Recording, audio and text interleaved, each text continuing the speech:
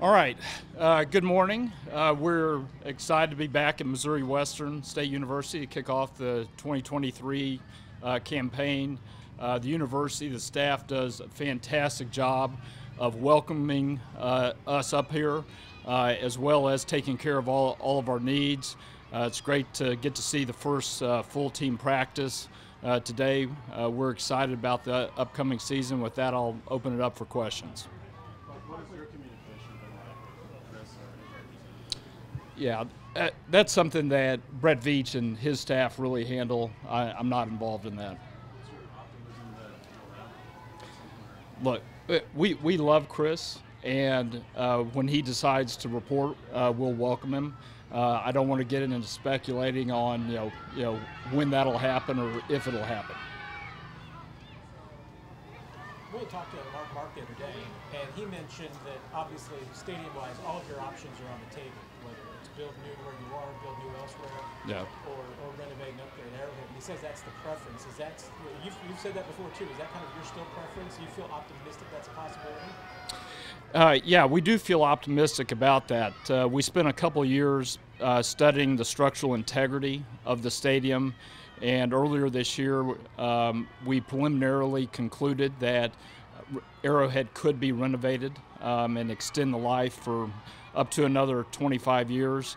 All three options are still on the table, but we're working hard behind the scenes to try to get in a position where if the Royals make a decision later this summer, as they've said they're going to do, we'll be in a position to go with them if they decide to go with a public vote.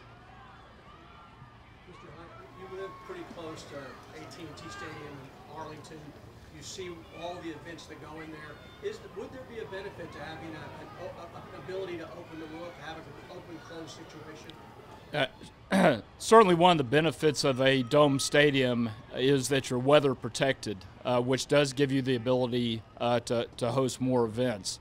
And we've seen that whether it's SoFi or AT&T Stadium, they host a lot of events. I would point out that GEHA Field at Arrowhead is hosting a lot of events this summer. We're expecting to have a very busy summer next year, so not having a roof doesn't preclude having many of those events, but certainly if you had a roof, you could probably do more during the winter. We've seen a number of teams around the league lean into alternate uniforms. You guys have always taken a traditional approach. What's your thought process? Yeah, it was something that my dad felt very strongly about, going all the way back to the early 60s. He wanted a lot of continuity in the uniforms, and we've tried to maintain that over the year. I think we have a very distinct brand with the red and white, and don't anticipate steering away from that anytime soon. Clark, we hear from Andy how he likes to get up here and get the team away from everybody in Kansas City and build the camaraderie. What are your thoughts on the team being here and just being away?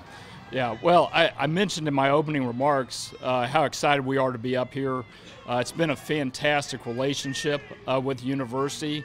Like Andy, I'm a big believer in the value of getting the organization away from Kansas City.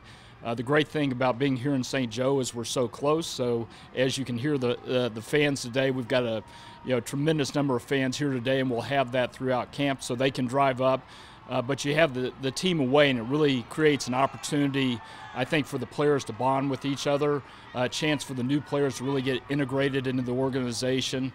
So I think there are a lot of positives with it. Do you personally still get excited this time of year? I know players and coaches. Do you still get that feeling? Yeah, absolutely. One of the highlights of the year for me is getting to address the team at the opening meeting, which was last night. And as I did that and just sort of looked out, I felt a lot of excitement. It's great to be back. There are always a bunch of new players, right? So it's a new team every year. We're obviously defending a championship this year. It's a great opportunity, something that hasn't been done in the National Football League for almost 20 years. So I'm every bit as excited as the players and coaches to be here. Matt, is that? Go ahead.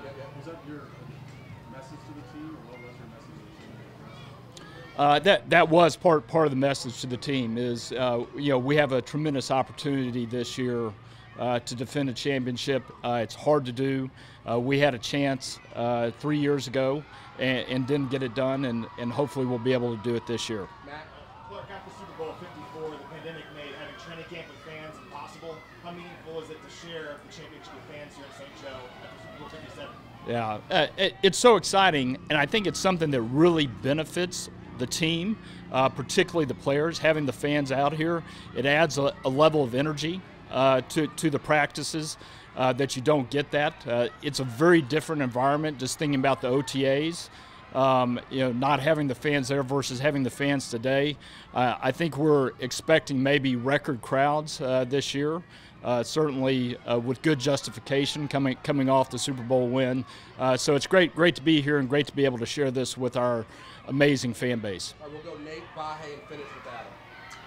Clark, I believe that there's nobody on the team right now that is currently the highest paid player at their position. I know the last person probably was Patrick at the quarterback position. Obviously, there's been a lot of deals since then. When you go into a contract extension discussion with a certain player on the team who obviously is in high regard, such as Chris, is there a philosophical approach you have towards obviously paying what they're worth and not necessarily being at the top of the line at their position, or do you try to treat it on an individual basis given the circumstances at that point? Yeah, we really don't think about it in the context of who's the highest paid player in the league. We think about it in the context of the Kansas City Chiefs and what's best for the organization, not only this year, but as we go forward. One of the challenges in the National Football League is the salary cap, and it makes it tough to keep a championship team together. That's something that Brett and his staff have really focused on. I think they've done a fantastic job, and that's just how we're gonna view it going forward. Bahe. Clark, it sounds like you've annually been addressing the team for years and years. I wonder if you could just reflect on how different the message is today than even 7, 8, 9 years ago, or what you would try to get across then when you're selling hope, I guess. Yeah, well, 7 or 8 years ago, we spent a whole lot more time talking about the 60s and 70s than I do now. I still include the history of the organization because I think it's important for the young players to understand where the team came from in the early 1960s as a charter member of the American Football League. But certainly, it's great to be able to talk about the success that we've had over the last 4 or 5 years. And also the success that we've had over the last 10 years with Andy. One of the points I always make to him is, how blessed they are to have a Hall of Fame coach and really one of the best coaching staffs in the National Football League. And if they'll follow the lead of the coaches, good things are going to happen. Adam, last question. Clark, you remember that report came out the week of the Super Bowl that Andy maybe was considering retirement. How did you take that in terms of maybe his seriousness that maybe he's thinking about that now? Yeah, that's never come up in my conversations with Andy, and I think as I recall his answer, somebody asked him the question, and I don't think he had stopped to think about that subject, and it sort of had a life of its own there for a few weeks until Andy said, no, I'm not thinking about that. As I see Andy, he remains incredibly energized and excited. He's all about the Kansas City Chiefs and trying to get us back to the playoffs and win another Super Bowl. And I think he has as much energy and passion as I've seen in the 10-plus years that he's been with us. I realize the time to ask him that question is probably not at the end of a long season, but do you have any sense that we're getting close, somewhat close, reasonably close to the end? I really don't. And I hope I don't for a long time. All right. Thank you. Thanks, Clark. Yeah.